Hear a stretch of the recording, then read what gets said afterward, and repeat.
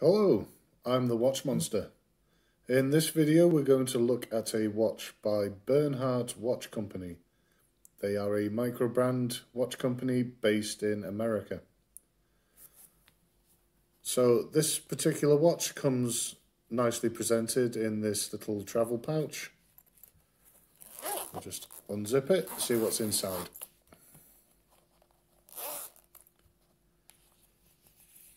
So inside the pouch we have a little instruction card as well as a warranty card, and on this side we have the watch itself. So let's take a closer look. And here's the watch. So this is known as the Binnacle Anchor Steel Black version. There are several other variations in the Bernhardt Binnacle Anchor range. And the first thing you may notice is it does take quite a few design cues from some famous Swiss watches. You probably see a bit of Rolex Explorer in this, maybe a touch of Longines Hydro Conquest, and possibly a bit of Ball Engineer as well. Now, what appealed to me with this watch is the nautical theme of it. Me being an ex-seafarer, I quite like my nautical themed watches, and as a result I'm quite a fan of this second hand with a little anchor sticking out at the end here. So this watch is full stainless steel, 316 stainless steel. It's finished with a polished bezel and polished edges here, and elsewhere it's a brushed finish. We have a signed screw down crown, which is nice to see, and that screw down crown operates what I think is the most impressive thing about this watch, is the Miyota 9015 automatic movement that's inside. Now, considering the price of this watch, which I will come to later, I'm quite impressed they have a Miyota 9000 series movement inside, because it's a lot more expensive than the typical Seiko 9-inch 35 movement you'll find in watches of a similar price point. So that's a big plus point regarding the movement in this watch.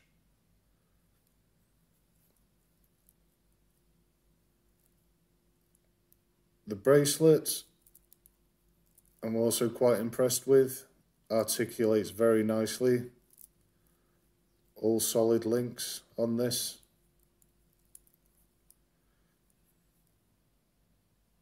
The clasp is signed.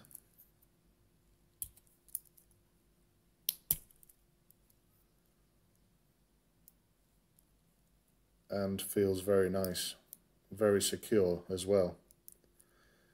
It does feature quite a few micro adjustment slots, which is always nice to see. And the back of the watch features a display case back.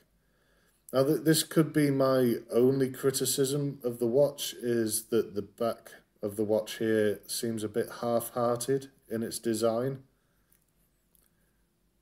For example, the anchor here just seems a bit of an afterthought, just to stick that on the case back.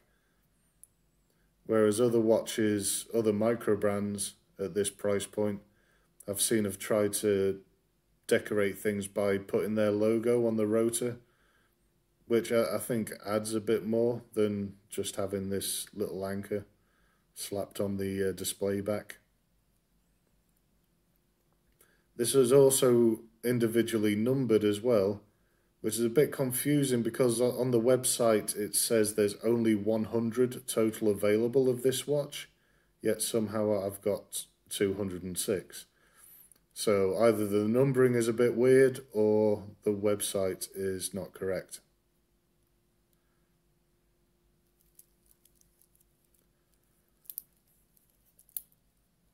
So the price of this watch on Bernhardt's website is currently $289 US, which works out at about £208.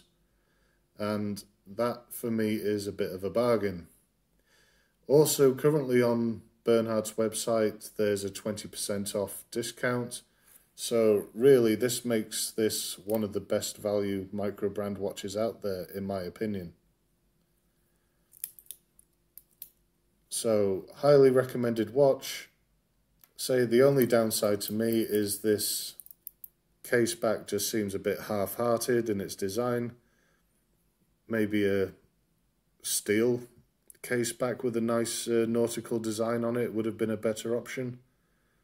But I understand as well they want to keep this at a very affordable price point, so considering this is the side of the watch you'll see the most often, I can understand that decision. So I'll just cut away to a quick loom shot now. You can see what that looks like. So this is super luminova on this watch. So expect good performance from the loom. And that's how it sits on my wrist.